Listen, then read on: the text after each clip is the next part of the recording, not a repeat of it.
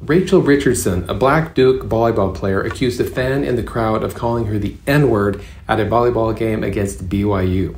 Now, the fan was quickly identified, who happened to be special needs. He was removed from the game and banned from all BYU athletic venues.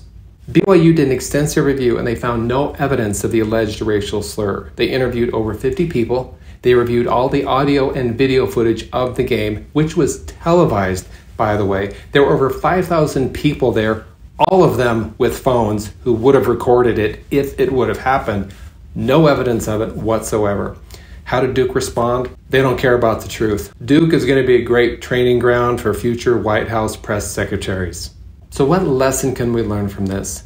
Well, if there's a claim of racism, even if there's no evidence of it, the best thing to do is to apologize and then find a special needs person in the crowd and ban them from all future athletic events for life.